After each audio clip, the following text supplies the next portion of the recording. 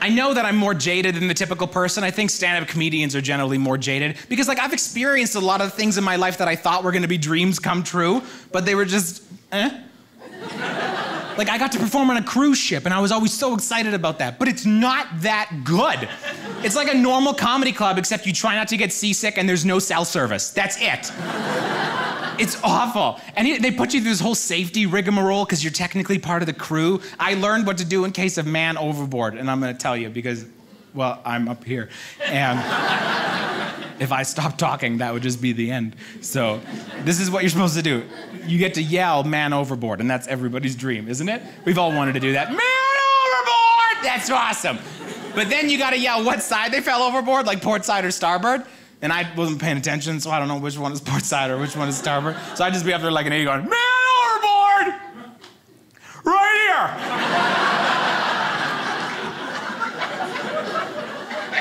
And then you are supposed to throw the life buoy in their direction. That was the wording that the captain used, in their direction, not to them.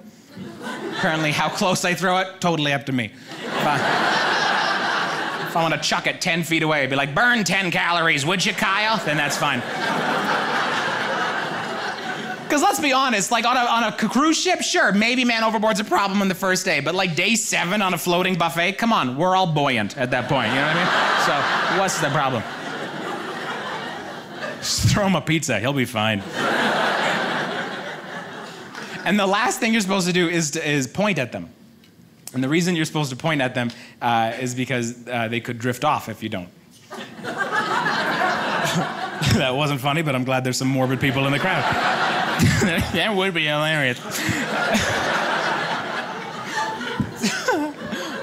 So I figure anyone can point with one hand. I got 2 hands. I can be doubly helpful. So sure, I'll point at you with this hand, make sure you don't float off, but I'll use my other hand to point at any dangers that might be coming your way. Yeah, like a shark or something. So I'd be up there going, I got you, Kyle, don't worry about it.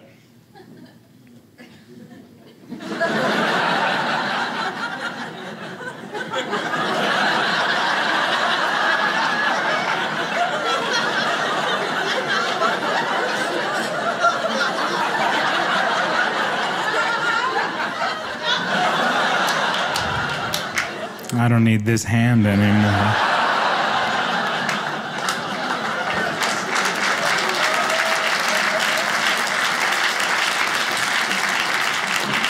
And yet still, the cruise ship shows were not the strangest shows I ever did. The strangest show I ever did happened in a small town in Manitoba, Canada.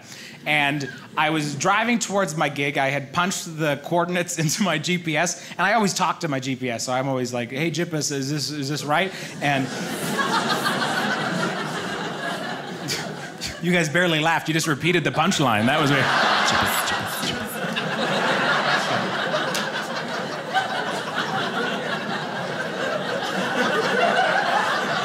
You do you. So, and the reason I was concerned was because we were going down all these residential streets and it didn't seem like this was right. So my Jippa says, no, this is right. And I'm like, are you sure? And he's like, yes, when have I ever steered you wrong? I'm like, well, there was that one time in Seattle when you didn't know there was a bridge there, but there was a bridge there. And he's like, why do you always gotta bring up that one time? And I'm like, I bring it up because it was a big deal. You thought we were a flying car. Like, freaking out, maybe you done, maybe you done, maybe you done.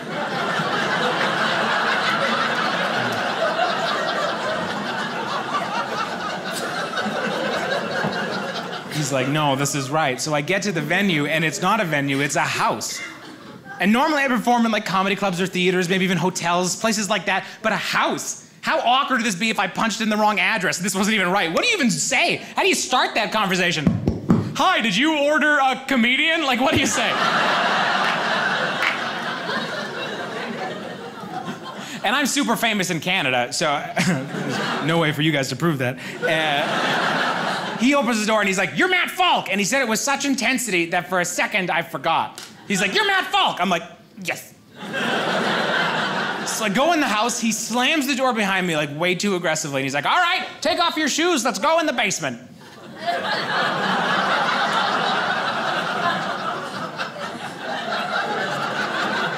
Listen, I would be really easy to kill.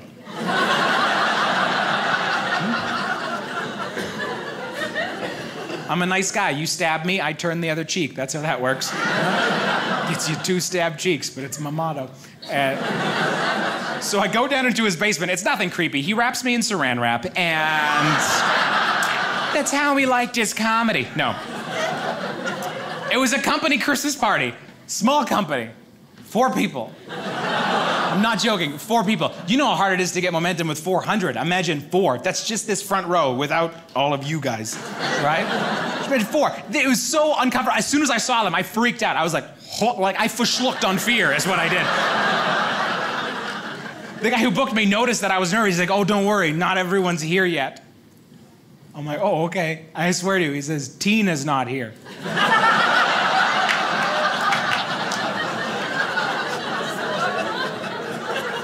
I do not know how to convey the awkwardness of the situation to you. I sat down on the couch with the audience. And we just waited for Tina.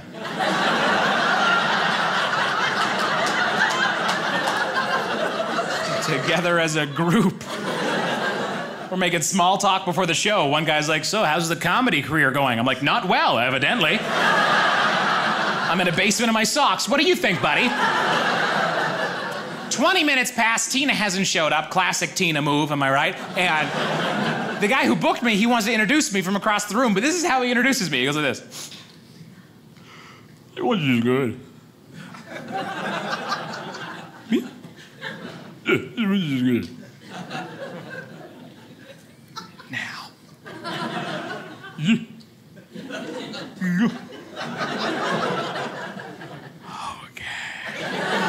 So I just ended the conversation with this guy. I was like, excuse me a minute. I have to go to work now.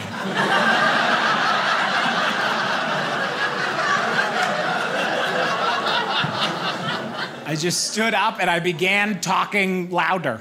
And it was as awkward as you think it was. When there's nothing separating you and the audience other than a bowl of chips, it's gonna be a weird show.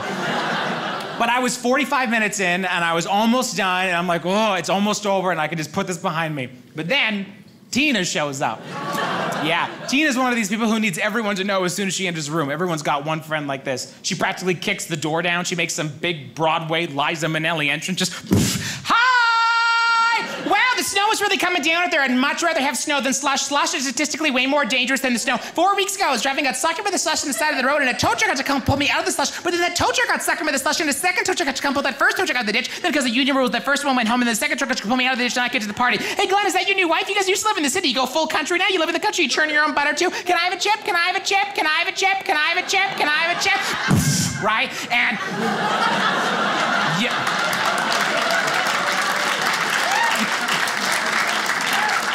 Can't do comedy with that going on, so I just stopped the show. I was like, I don't know what else to do. I was like, are you Tina? She's like, yes. I'm like, we were all talking before you got here. And someone said, you sound like an owl. My name is Matt Falk. I love you. Good night.